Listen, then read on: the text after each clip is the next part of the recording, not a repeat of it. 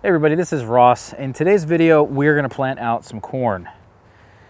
And before we do that, we actually are going to do a little bit of bed prep. I want to talk to you guys about just some basic requirements if you're going to be planting corn. Some really good tips I think I have, because I've been failing at corn now for 2 years. I've tried growing corn for 2 years and failed both years. And as we fail, we learn, right? At least we should be learning as we fail. That's the only way we really can learn. So I've picked up some tips and things along the way, and I've also done some research recently.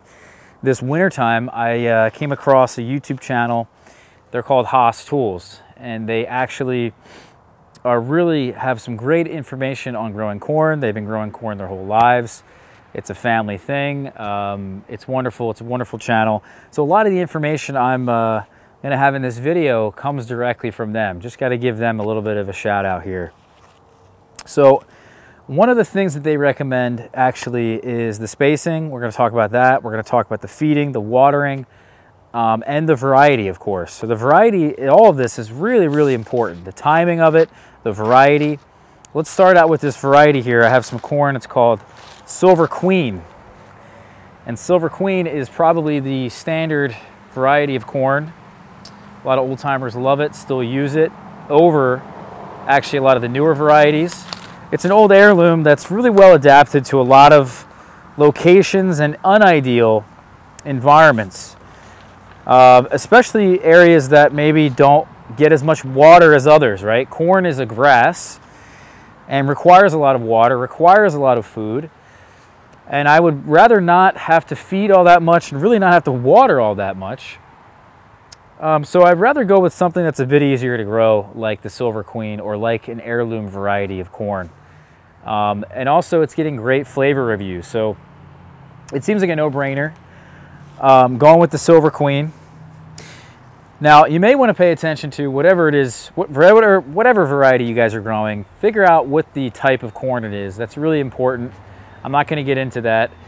However, something that's super big is the spacing here, because I've had bad pollination for years, and we used to do this just in a block. I maybe would have a 3x3 space, 9 square feet, and I would try to put as many corn plants as I could in a square foot gardening method style, and that just doesn't work. At least for me, I got really poor pollination that way, and I think the corn plants were just too close. So what I've done is really just a very typical planting of corn that you would see across many universities would tell you, is to do it in a square. Okay, first off, not a rectangle, a square. This is not exactly a perfect square, but it's pretty close. It's 10 feet wide by 7 feet long. We have 4 different rows of corn. You want to have as many rows of corn as you can. 4 rows is probably the standard. Each row is spaced 30 to 36 inches apart, and in the rows you could do anything between a 4 and 12 foot or 12 inch spacing. So, and the reason for that, why it varies so much, is because if you're going to be watering these heavily throughout the season and you're going to be feeding them quite often, you can afford to space them quite closer. But if you are not doing that like I am, I'm going to space them actually 8 inches apart, somewhere between the 4 and 12 inch mark. That way I'm going to have the best success for me. So the wider you put them apart, the less requirements there needs to be in food and water. So it's just a little bit of a tip there. Not that my soil isn't very fertile, but the Just Natural soil conditioner that I use is not really the most nutritious stuff. You need to have something to supplement this and feed this over time. I do subscribe to the no-dig method of growing vegetables, where you don't really till. You just put down compost year after year. You keep adding that up. You get a lot of organic material. And that's a wonderful method, and it really does provide the fertility that a lot of these plants and vegetables need. But I'll tell you, corn seems to just need a little bit extra of something. So we're giving it the fertilizer here. I may even do this a bit later in the season as well. 2 doses. I probably should have done this organic stuff about a month ago when I put this bed down, or created this bed, because it does take some time for this organic fertilizer to break down. But we've got it all in here in the rows. We got 4 rows, again, 30 to 36 inches apart. Within the rows, we're going to have 8 to 12 inch spacing. I'm going to put 2 seeds per hole in the trench, and we can thin them out. You can always thin this out. We can always go a little bit thicker if we want, rather than too thinly. So just a little tip there. I'm sure a lot of you guys have been seeding things in the past. I'm going to break this up a little bit. As I said, I've been stepping all over this bed for a month, and it is a bit compacted. I want to break this up and work in the organic fertilizer. And that, I think, will help the breakdown process of the organic fertilizer and get that fertilizer in the soil to the plants quicker rather than later, sooner rather than later. And I'm not going to go too deep with this and really till all that much.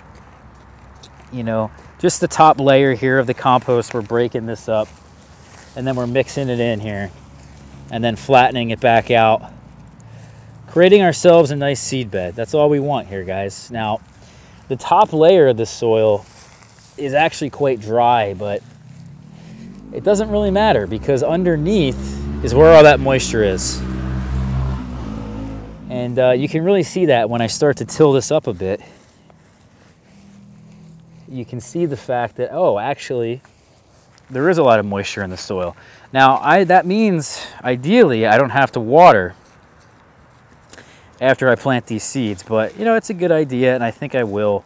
What we should be doing is caring about the timing, and that's what I want to talk about right now. The timing of the planting.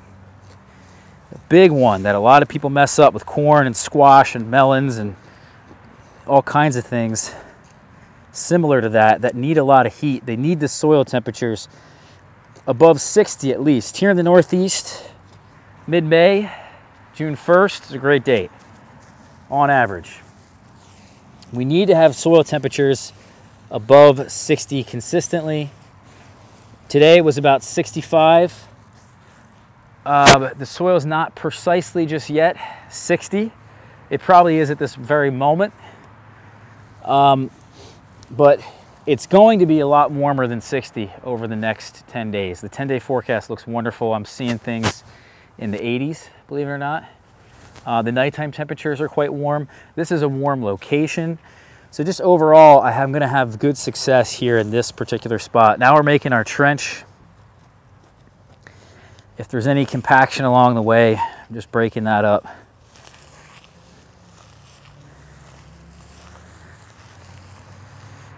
Now we know the timing here, because if we don't have the right soil temperatures, we just will not simply have success. And what you can do to give yourself a little bit of extra soil temperatures is use some mesh, some row cover.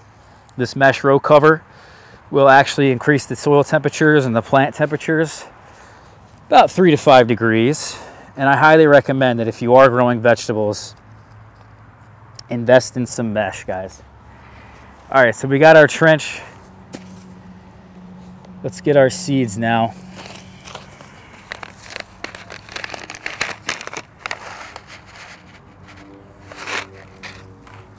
All right, 2 seeds here at the end. 2 seeds, 8 inches from the other seeds. Another 8 inches, 2 seeds. And I'm just gonna do this all the way down the row. And we'll thin out the strongest ones. Be careful of birds. Birds love these corn seeds, guys. If you don't bury these things a bit deep, and maybe you wouldn't even protect the soil with the row cover I was mentioning. Otherwise, the birds will eat these seeds up and you won't get a crop. So, big recommendation there. All right, that's done. We seeded them. We're looking good. We just got to cover this up. You know, you want your corn seeds, guys, about a ½ inch or so below the soil surface. You want the right soil temperature, get a thermometer. Don't guess. Know that you guys got some good soil temperatures and good temperatures ahead in the forecast. Do it before rain. We're going to come in here and water this in. If not, and that's it. Throughout the season, I'm going to be watering this.